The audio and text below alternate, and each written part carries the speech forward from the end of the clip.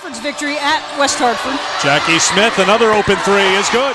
Last March, Jackie Smith kept herself busy as the starting point guard for a University of Hartford women's basketball team that hoisted the America East Championship trophy as the tournament's number 4 seed. Since graduating in 2011, Smith has returned to Hartford, most notably at the team's Tip a Hawk fundraiser to roast head coach Jen Rosati.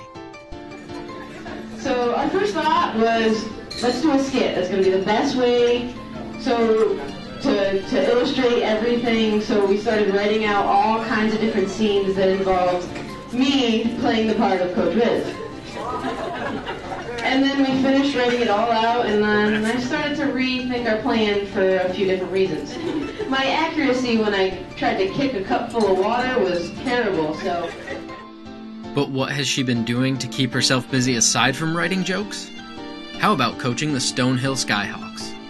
Smith occupies a spot on the bench as an assistant coach for the Skyhawks, a Division II team from the Northeast 10 Conference. I love my job. I really can't complain. I'm having a ball. The girls are a lot of fun. My staff is awesome.